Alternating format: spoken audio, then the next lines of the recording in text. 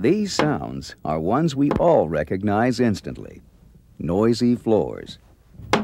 Noises and the movements that often accompany them are the most common causes of complaints about floor construction. This APA program will show what causes noisy, squeaky floors and explain how easy it is to reduce floor complaints by using proper construction techniques.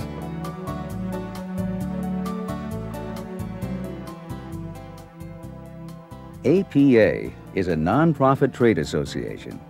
Our member mills produce nearly 80% of the structural wood panel products made in the U.S. and Canada.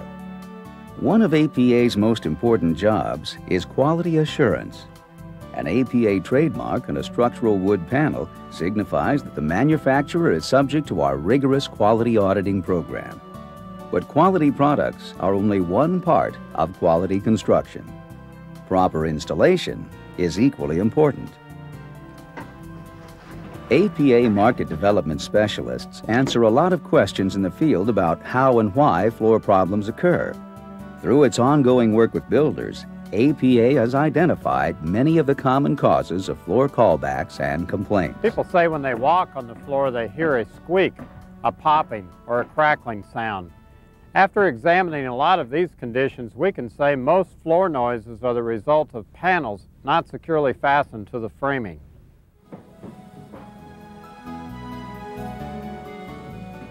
In this program, we'll show you 4 simple ways to avoid complaints and callbacks brought on by floor noises. First, always choose the proper building materials. Space floor panels correctly, making sure to leave room for expansion. APA strongly recommends you install a glued floor system, with panels nailed and glued to the floor framing, and with all tongue and groove panel edges glued together as well. And use panels with the APA trademark. This is your assurance of high quality.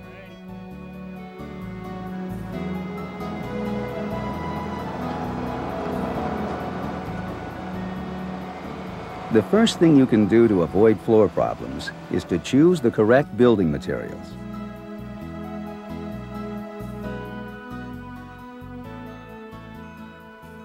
For floor framing, select dry, dimensionally stable framing members. These can be properly dried dimension lumber, I-joists, or floor trusses. In many cases, glue-lam beams can be used for the primary floor girders. Their superior strength allows longer clear spans than sawn dimension lumber. Also, since glue-lams are manufactured from kiln-dried lumber, shrinkage and warping are minimized. Green lumber floor joists will change dimension as they dry. When this happens, the wood shrinks around the nail, leaving the head of the nail exposed. You may hear this referred to as nail popping. It often results in bumps under the finished flooring and causes the floor to squeak. As with glue-lams, I-beams are always dry and dimensionally stable and produce a very rigid subfloor.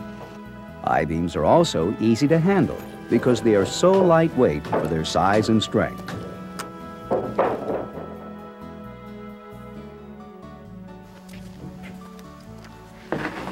You must also select the correct floor panels for your specific job. APA structural panels are available as all-veneer plywood, composite panels, and oriented strand board. The panels are manufactured in a variety of grades and thickness. Many APA panels used in floor construction are performance-rated for the intended applications. The trademarks on APA performance-rated panels include the recommended span ratings for floor or roof installation. Always select floor panels with a span rating that matches or exceeds the joist spacing of your floor system.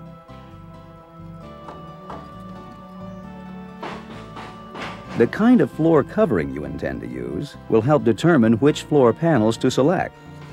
APA-rated sturdy floor may be used if you plan to finish the floor with a pad and carpet.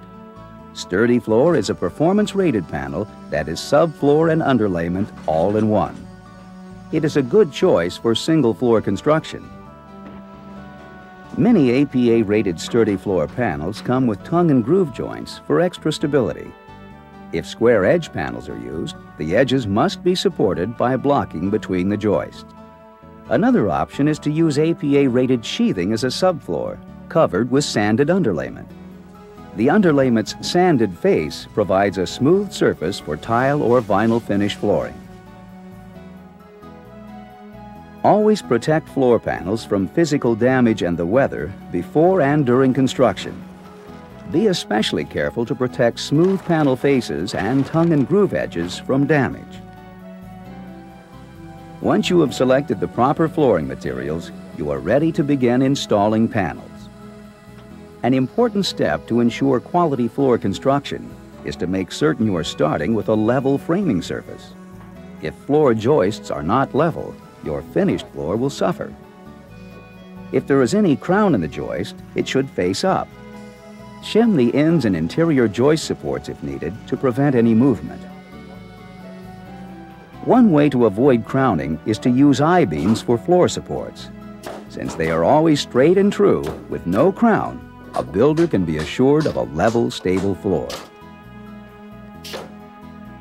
Blocking, installed where the girders and I-beams intersect, maintains the alignment of the I-beams under load. Another important step is to use a glue-nailed floor system. Be sure to clean moisture and other debris off the joists before applying glue. Extensive APA testing shows that glue firmly secures panels to the joists and gives floors more stiffness than non-glued floors. Glued floors go down quickly, using regular construction materials and techniques. For best results, use a high-quality construction adhesive. For a list of recommended glues, refer to the APA publication, Adhesives for Glued Floor Systems. Spread only enough glue to lay 1 or 2 panels at a time, so you can finish nailing or fastening before the glue sets up. Remember, warm weather will cause the glue to set faster. In cold weather, keep the adhesive cartridge warm so the glue will flow evenly. Apply a continuous bead of glue to the band joist and all framing members. On wide framing areas, apply 2 or more lines of glue. And be sure to bond all tongue and groove joints together by applying glue in the panel groove. On joists where panel ends come together, apply 2 lines of glue to assure each panel end is secure. It's extremely important to make sure you make a continuous line of glue along all joists. It should be about 1/4 inch, just about the width of this pencil. If you leave even a small gap, say just a few inches, it can create problems. Let me show you what I mean.